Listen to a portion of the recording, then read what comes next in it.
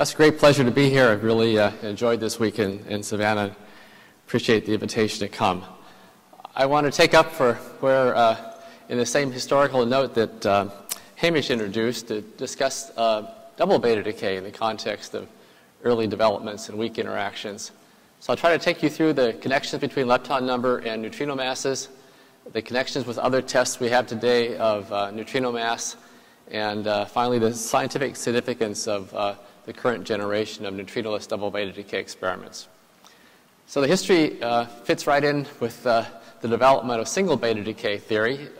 Starts with 1930 with Pauli's suggestion of a neutrino. 1932, Chadwick discovers a neutron. That was incorporated by Fermi in 1934 with his effective theory of beta decay, which was modeled after electromagnetism. And then just in 1935, 1 year later, Maria Goeppert-Mayer pointed out that in some nuclei, beta decay might not occur, but there was another process, a second-order weak interaction process, where two bound neutrons in a nucleus could decay into two protons, emitting two electrons and two of Pauli's antineutrinos. And then in 1937, 2 years later, Majorana suggested that possibly another description of the neutrino where the neutrino and the antineutrino were indistinguishable. That is, that there's no charge to necessarily distinguish those two particles, so they might be identical, that this might be an acceptable theory of Pauli's neutrino. And just that same year, Rocca pointed out that if Majorana's new theory could actually be tested, because it would lead to a second form of neutrinoless double beta decay, a neutrinoless type. So if we have a nucleus with neutrons and protons, then one beta decay can occur and produce a neutrino, and that neutrino is then reabsorbed on another neutron to produce a final state with two protons and two outgoing electrons. So this is sort of interesting because it has to do with a very fundamental conundrum in labeling the particles of the standard model. All the other standard model particles have a charge, and that charge has to be additively conserved in all reactions. The neutrino is the only exception. There's no obvious quantum number that you can associate with the neutrino that necessarily changes sign when you look at the neutrino's antiparticle. So that's what makes the question open whether the neutrino has a distinct antiparticle or not. And so how you would think about attacking this problem is to do an experiment. So we do the little Gedanken experiment here. Suppose we have a beta plus source. A beta plus source produces positrons. So you might define the particle that accompanies positrons in beta decay as the neutrino. And then you do an experiment. You put a target. You let that neutrino hit the target, and you find always out the other side comes an electron. So you know that the neutrino produced in positron beta decay, beta plus decay, produces an electron when it hits another target.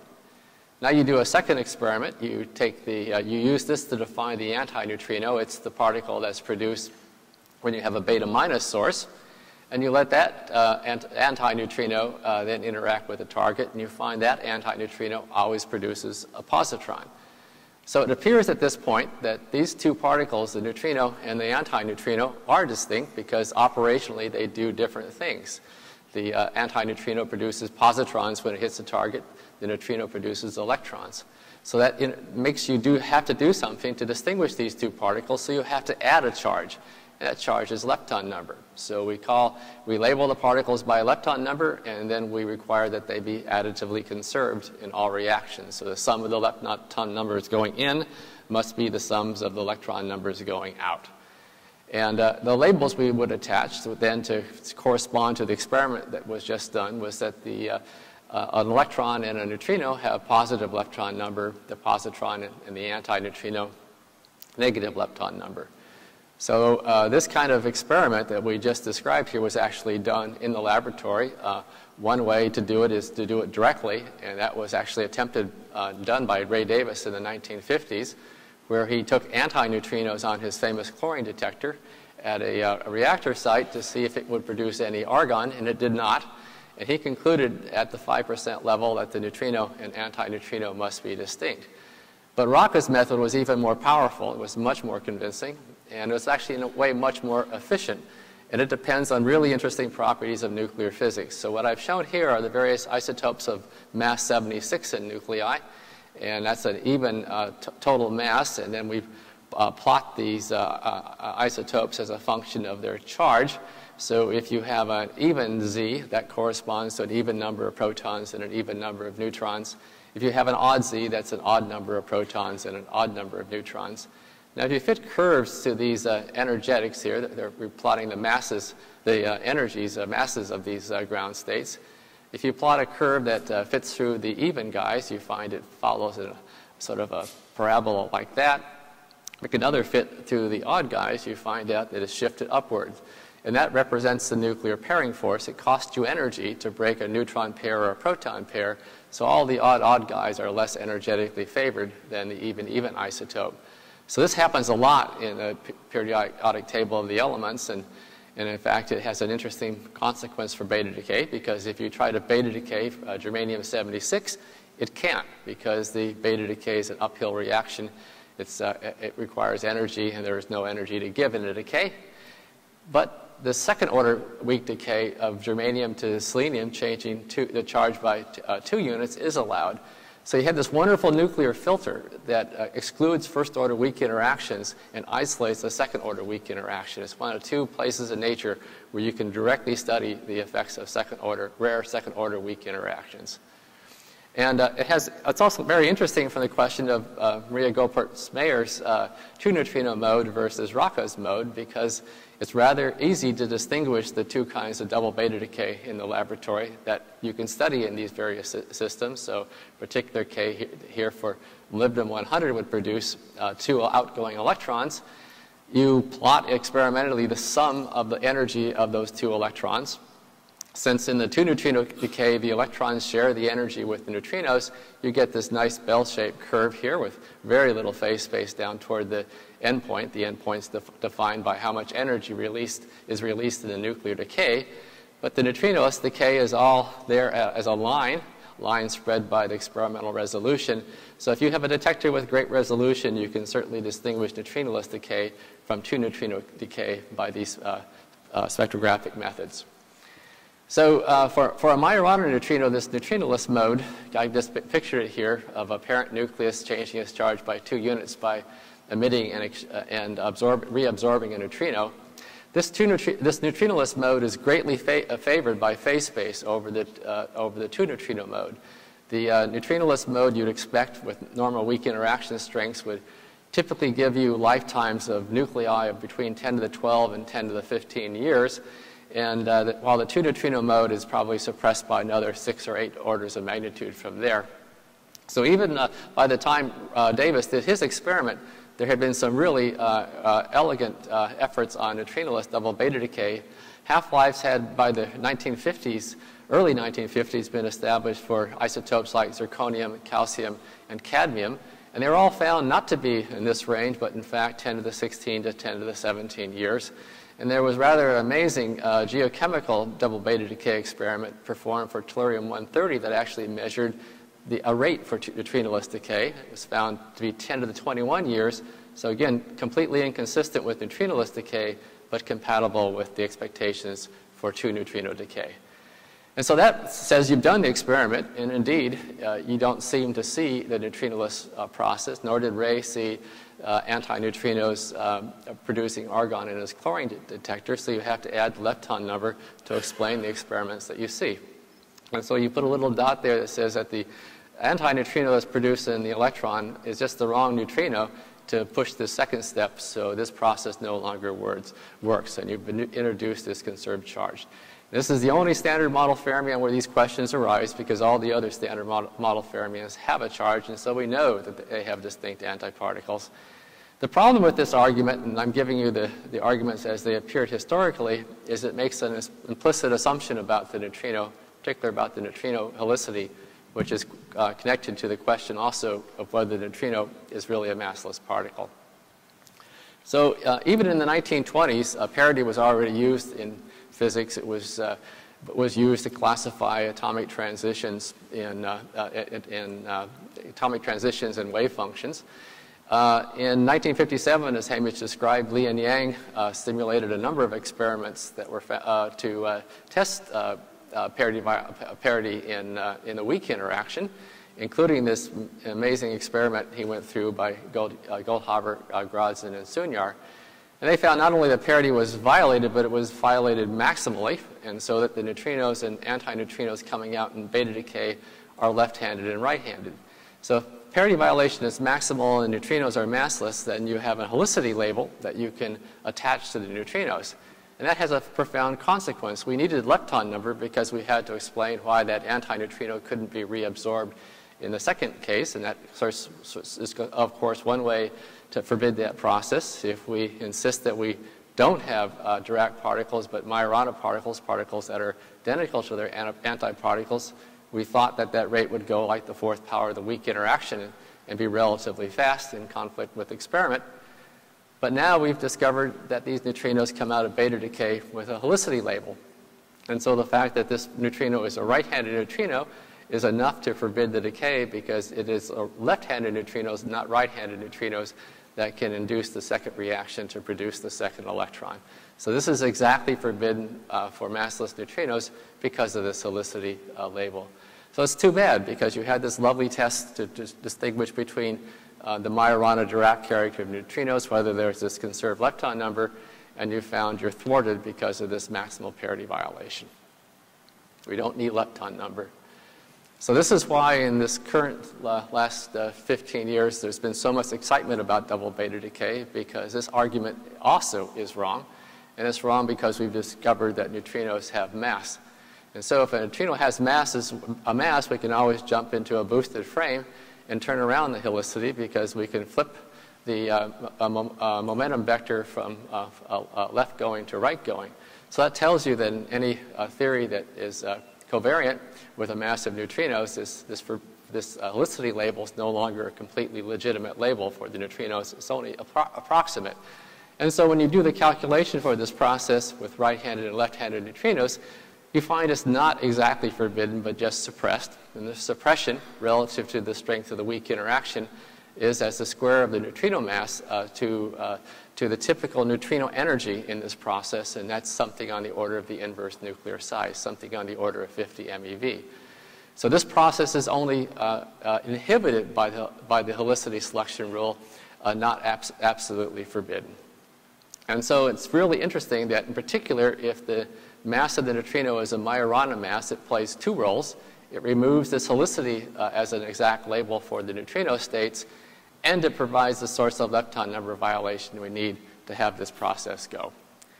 And so you can kind of summarize all these arguments in some nice pictures, and this was cribbed from one of Boris Kaiser's very nice lectures. So you can think of the two possibilities for neutrinos, and we should think of these as two limits. The Majorana case, in the Majorana case, you have a left-handed neutrino, and you know that under boost that must turn into a right-handed neutrino if you assume that the neutrino is massive. But the same pair of neutrinos plays the same partnership role under the CPT operation that changes particle to antiparticle.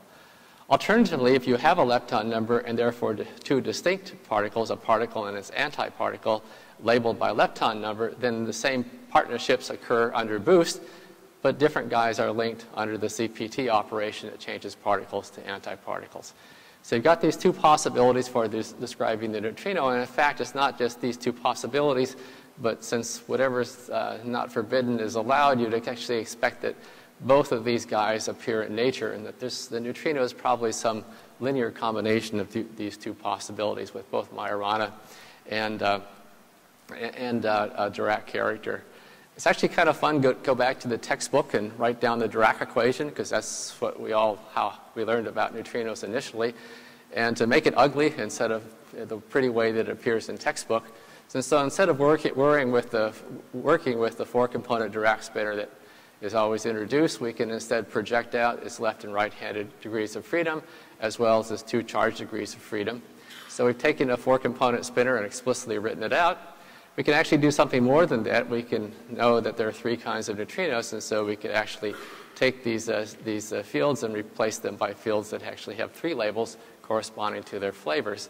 And if you do that, you find out that the Dirac equation, buried under the Dirac equation, is a particular form for the mass matrix that's shown here, where you have these four projections of this original spinor written out explicitly. Now they become actually matrices and flavor spaces, and these are the Dirac terms, and the Dirac equation tells you that all four of these mass terms are the same. And you see immediately some of those zeros have to be there because they have to do with left-handed and right-handed fields dotting against one another, and therefore they have to be zero. But there are a couple of blanks in there that don't have to be there. So we made an assumption in writing down the Dirac equation. And in fact, we should add new terms to the mass matrix to actually try to fill those up. And so those are done here, and those are the two Majorana forms. So this mass matrix that you would write down, it's a natural thing you would do if you just started off on a clean piece of paper and wrote down the most general thing you could construct for the neutrino mass matrix. It would be a 4n by 4n matrix, where n is the number of flavors in the theory, and 4, of course, the 4 components of the Dirac equation. And this matrix has a lot of interesting properties. It's just a linear algebra exercise to go ahead and diagonalize this. And when you do diagonalize it, you find that there are 2n Majorana spinors, 2-component spinors that are the eigenvectors. And you also find that there's an invariance that's broken when you add these new terms. That invariance is that if you take the wave function to make the field to make a simple phase transformation, this interaction here is invariant, but it's broken when you add either one of these two terms. And that's the invariance that's actually associated with this conserved lepton number. So it's really interesting with that mass matrix. You just plug away. You can calculate in that Neutrinoless process what is the mass that's mediating that transition. That is, what is the non-zero amplitude. And it turns out it's proportional to the sums over all the neutrino mass eigenstates. Since the neutrino is produced and then reabsorbed, all the possible mass eigenstates will contribute to over that sum. It's weighted by the couplings of the various mass eigenstates, probability of their coupling to the electron. And there's a phase that appears in here, which, if Cp is conserved, turns out to be the relative Cp eigenvalues of the mass eigenstates. And now you can play some games about asking what happens in that mass matrix if you do various things to it. For example, we can recover our familiar Dirac limit by setting these Majorana components equal to 0. And then it turns out that since we had this 4n by 4n matrix, and we argued that there's this helicity coupling two components are having to do with spin, we expect to get 6 eigenvalues out of that matrix. But instead what we find out here is we get the 6 eigenstates, but they're twofold degenerate. So when you see this pattern, each of these states represents actually 2 of the 2-component spinors. You can package them together to recover a 4-component spinor and make up the Dirac equation. And when you do that, you find out, if you go back to the mass that's tested in double beta decay, that the pairs of neutrinos in each of these states exactly cancel in that sum to give you a 0 effective mass for neutrinoless double beta decay. Dirac neutrinos don't mediate double beta decay. You can imagine a scenario where the Dirac mass is large and the Majorana masses are small, and just like you'd expect then, you have a hyperfine structure. You break that degeneracy. And then again, you can calculate what the double beta decay mass is, and the double beta decay mass is proportional to the splittings, not to the actual physical masses that you might measure in the laboratory. So it's subtle. The mass that you measure in double beta decay is different from the kinematic masses that you might see, for example, in the beta decay experiments that Hamish described. And finally, this is the most interesting scenario in many ways. Suppose it's the other way around, that the Dirac mass is small and the Majorana masses are dominant. In fact, what we think is really interesting, because we have some experimental hints about this, is we think the Majorana mass is quite large and the right-handed Majorana mass is large and the left-handed Majorana mass is small. And then you find out that these 6 states essentially decouple, with the right-handed guys going up here and the left-handed guys making up our familiar light neutrinos. And then when we calculate our beta decay mass, it's dominated by these light guys down here, and just as the sum over 3 states, not 6, according to their coupling probabilities and masses. This is what we call the standard scenario in double beta decay, largely dominated by Majorana masses, with 3 of those neutrino masses being light. And there are really strong reasons for expecting, in fact, both Dirac and Majorana masses. We would like to give the neutrino a mass, and we'd like it to fit into the standard model in some natural way. And since we have all these other Dirac masses for all of the other fermions, it would be natural for the neutrino to have a Dirac mass similar to that of the other fermions. We actually know that the Majorana mass left-handed Majorana mass must be small because that's the guy that generates double beta decay. We've got pretty good limits on double beta decay. We don't see any right-handed physics at low energy, so it's natural to assume the right-handed scale is much larger than the Dirac scale. And so if we take our little mass matrix and write down this simple cartoon of it in one dimension and go ahead and diagonalize it, you discover that the light eigenstate that comes from the diagonalizing this matrix is proportional to m Dirac, which is the standard scale for all the other fermions, and n times a parameter is the ratio of md over mr.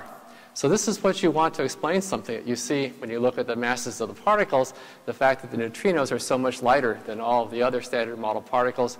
You've identified potentially a small parameter, the ratio of the Dirac mass to the right-handed mass scale, that might account for the small neutrino masses we see in nature.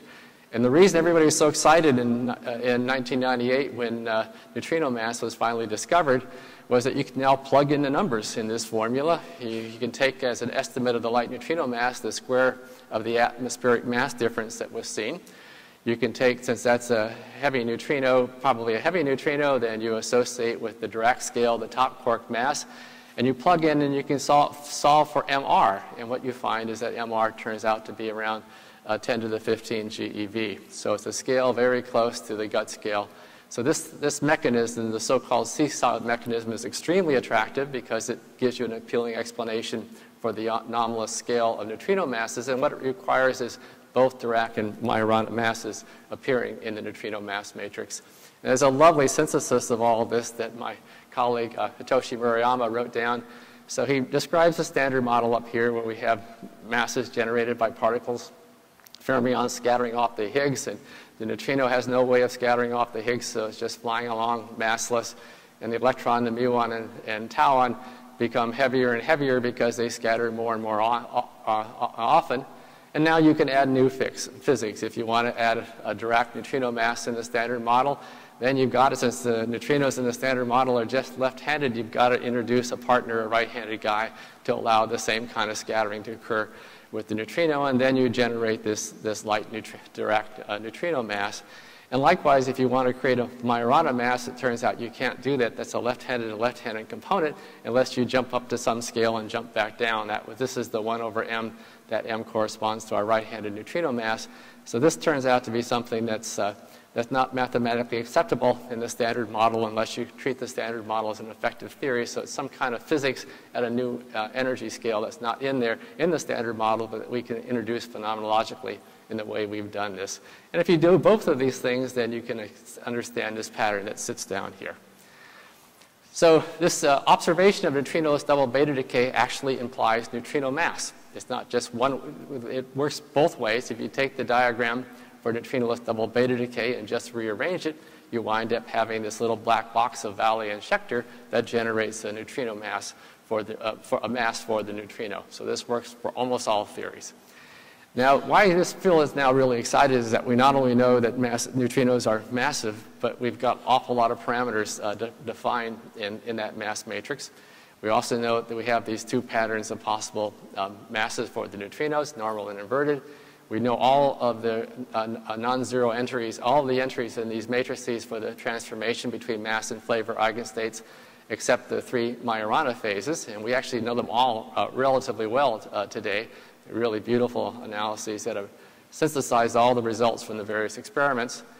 And so when we go up and try to calculate this double beta decay mass, we can do so, and we can look at it in the various, with the various 3 schemes that are suggested by that mass matrix. We can look at the normal hierarchy. We can look at this inverted hierarchy where the solar pair is up high and the lightest neutrino is approximately 0. Or we can look at the quasi-degenerate case and that there's a gap between our 3 neutrinos, where the gap is constrained now most stringently by cosmology to be somewhere under 200 milli-electron volts. And then we can take those and plot them on a graph to tell us what kind of double beta decay mass we'll measure as a function of the minimum neutrino mass, that is the smallest mass in either one of those 3 patterns. And we can go back in and actually plug in the numbers to find out what we should be trying to measure So if we have this normal hierarchy, it turns out when we plug in the numbers for all of the mixing angles with this one unknown phase, that we get a scale on the order of 4.8 milli-electron volts. When we do the inverted hierarchy, because we've got two neutrinos that are higher, we find out that we get something on the order of 30 milli-electron volts for the scale of double beta decay. And if we had this quasi-degenerate case, then it's constrained only by cosmology, and we know it's something on the order of 200 milli-electron volts or less. Now, today we're going through a really interesting phase of what I call sort of demonstrator experiments. There's experiments that are gearing up for something really big during the second half of this decade. A whole set of them here: Gerda, EXO, the Majorana demonstrator, Quarry, SNOW+, NEXT, Super Demo, and CAMLA and Zen, picking various isotopes like germanium, xenon, and tellurium. And this chart compiled by the NSAC Committee on Neutrinoless double beta decay shows the construction periods and the operation periods for these demonstrator experiments. And they're pictured, few examples are pictured here. Gerda, located in Gran Sasso, it's established already a limit on the half-life of 2 times 10 to the 25 years. EXO, mounted down in Wick using xenon, it's established a limit of 1.1 times 10 to the 25 years for the neutrinoless decay. And CAMLA and Zen, 1.9 times 10 to the 25 years, operating in Kamioka, again, introducing xenon into its detector. And so you can go back to the set of goals that we have there and write down what are the possibilities. So already with the current 5-year demonstrator experiments that are going on, they have the capacity to reach a lifetime of about 1.6 times 10 to the 26 years. So already they're reaching this interesting realm that's set by current cosmology limits on neutrino mass. If you want to think about testing the inverted hierarchy, the level of lepton number corresponding to an inverted hierarchy, then you quickly calculate that you're going to need ton-plus experiments. Experiments capable of approaching several times 10 to the 27, perhaps even 10 to the 28 years. And finally, if you want this daunting goal of reaching the Majorana masses characteristic of the normal hierarchy, you have to get to a lifetime limit of about 5 times 10 to the 29 years. But it's really an extraordinary situation because there are compelling reasons for believing that there are Majorana masses, and you can actually write down from what we know what experiments have to be constructed at what level to actually see a lepton number violation. And in particular, this intermediate scale of 1-ton experiments that the field expects to start launching or start thinking about constructing in 2017 should have the reach to test this mass scale that corresponds to the inverted hierarchy. So 2 examples. This is the Majorana demonstrator here. Majorana and Gerda, the corresponding germanium experiment in Europe, plan to get together using 2 different technologies right now in the demonstrator phase. They'll try to figure out which of those technologies is most successful and use that in a combined U.S. European experiment in a 1-ton enriched germanium 76 detector. And likewise, EXO, currently operating down in Wick, would like to go to the NXO stage, which might begin at the 1-ton level and eventually even get to the 5-ton level to reach the same sorts of sensitivities of 10 to the 28 years. And we know what we have to do, and maybe no experiment right now knows it can do all of these things, but you need excellent resolution to make sure you can just see the neutrinoless decay in the background of 2 neutrino decay. You have to have essentially large detectors that are nearly free of backgrounds. The costs have to be feasible. It's wonderful if you have final state tagging of some sort, and you like your technology be scalable so that you could eventually even get to this normal hierarchy level. Now, I've talked up to this point about the standard mechanism. The standard mechanism has to do with light masses, and so the matrix element's proportional to the mass. But there are also really other interesting mechanisms in the field. There's a possibility that it's the heavy right-handed neutrino that's important, and in fact, you can calculate this guy. Turns out that matrix element's inversely proportional to the mass of neutrinos. So already, if we get to this 10 to the 27-year level, it turns out the kinds of scales we're testing in terms of couplings and the masses of these heavy neutrinos with 10 to the 27-year experiments is at the 10 to the 5 TeV level. You can introduce all sorts of interesting left and right-handed currents and lepton number violating interactions that have nothing to do with mass, at least explicitly.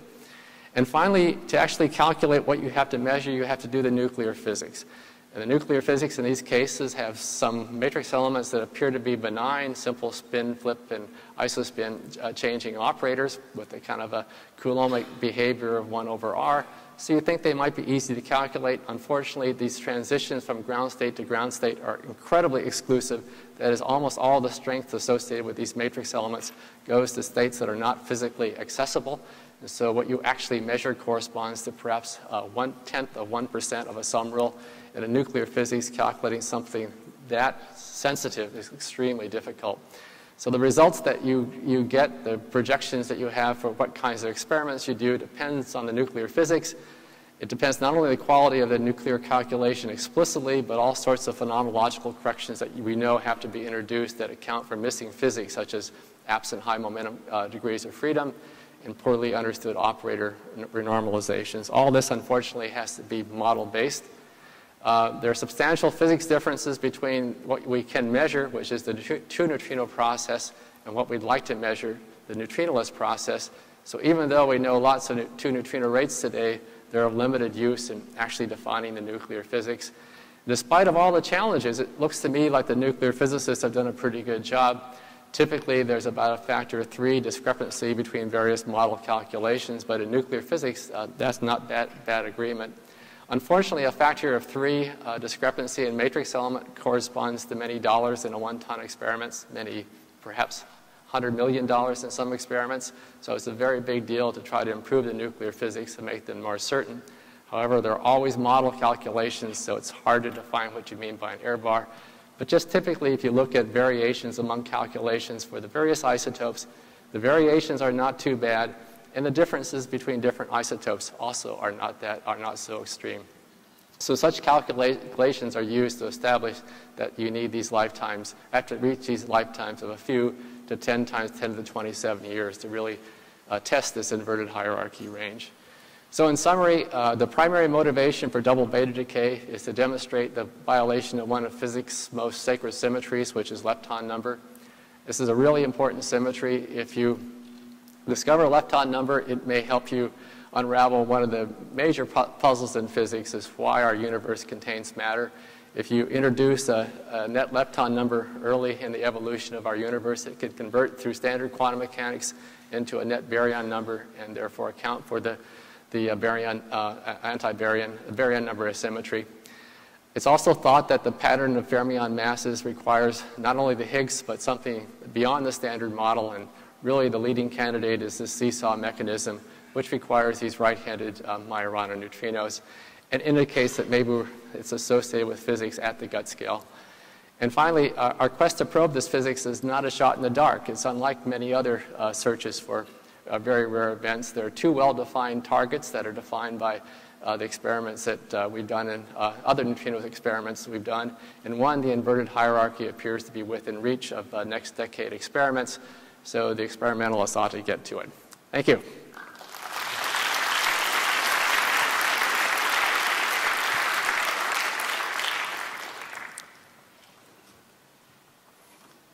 Okay, thanks, Wick. Very nice talk. We have time for questions. And come to the microphone here in the center.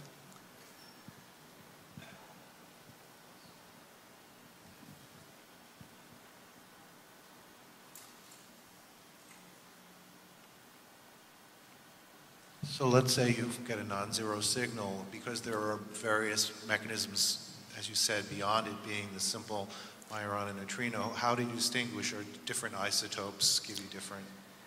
Yeah, it's difficult with most of the experiments to distinguish mechanisms based on the experiments. Maybe the one exception, though, is that you can learn something if you have sensitivity to the final state. So there's at least one experiment today that's beginning to think about doing tracking. So in the decay, you see the 2-electron spectrum.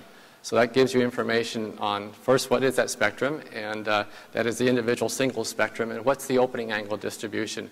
And that does depend on mechanism. So it's one handle we have. So I wonder what are the prospects of improving the nuclear physics calculation of these matrix elements? I mean, especially how you're going to control the systematic errors. So what? Yeah, the problem about nuclear physics is that most of the calculations we do are done in models, and how they should be thought about are, they're not the ray function that we attain from these models. We obtain some low momentum projection of the wave function. So those projections are very useful for predicting the properties of lots of soft, low-energy operators. But double beta decay is a little tricky. It's got some sensitivity to short-range physics. So we have to mock them up by putting in correlation functions that replace the existing wave functions with something more singular at small distances. And you have to worry, because it's an effective wave function, that the operators also have to be renormalized. And I think the latter is actually the biggest source of uncertainties in these calculations right now. It's uncontrolled. We don't have any experimental tests of what the effective operators have to be. So one thing that several of us are thinking about in the field is that although we can't do exact calculations for any of these heavy isotopes that are relevant, you can do exact calculations for lighter systems, which although they don't physically double beta decay, you can still test the same matrix elements. So perhaps a program where we learn about the relationship between single beta decay, two neutrino decay, and neutrinoless decay from these sort of ab initio light nuclei might be useful in figuring out what happens for the heavier systems of interest. Yeah, I think it's also important to note that if you experimentally observe neutrinoless double beta decay, even though you may not know the exact relationship relative to the mass, you'll know you've discovered that neutrinos are Majorana and that lepton number is violated. But then trying to extract the mass, that's the more model-dependent issue. Yeah. Of course, for such hard experiments, you'd like to see it in a couple of nuclei. Is there a final question?